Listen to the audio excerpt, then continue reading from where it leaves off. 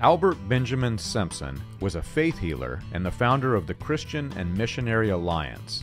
Simpson popularized the holy laughter, a state of spiritual euphoria caused by uncontrollable laughing. He also popularized the notion of severing the body of Christ by declaring certain Christians as being carnal as opposed to those who are spiritual. Bible scholars are quick to point out that there is no biblical basis for the distinction between carnal and spiritual Christians.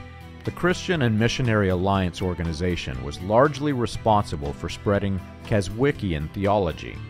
Keswikian, or higher life theology, was the basis for the second blessing, or being filled with the Holy Spirit to achieve entire sanctification. According to the doctrinal teachings of the Christian Missionary Alliance, humans must fully surrender to achieve perfection. Those who were unable were, quote, carnal Christians. Paul Rader, Ralph Rader, and F. Bosworth were leaders in the Christian Missionary Alliance.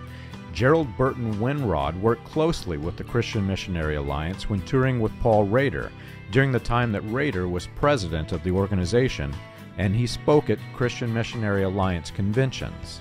Through these and other key figures in the Christian Missionary Alliance, Keswikian theology spread quickly around the globe.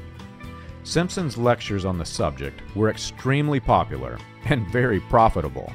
Meetings frequently brought in offerings ranging from $27,000 to $100,000. That's between over $800,000 and $3.2 million per meeting in today's money. It was suspected that Simpson was using hypnotism to convince the masses to offer such large sums of money as early as 1896. Participants in Simpson's meetings freely gave away cash, jewelry, money, real estate, and more. Some donors wished to recover their donations once they broke from Simpson's spell, but Simpson responded that, quote, a gift once made to the Lord could not be returned.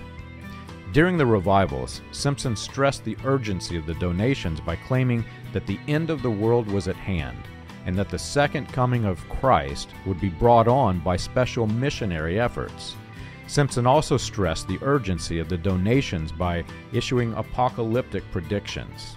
When those predictions failed, Simpson pushed the prediction forward, keeping his cult of personality held captive by fear. You can learn this and more on william-branham.org.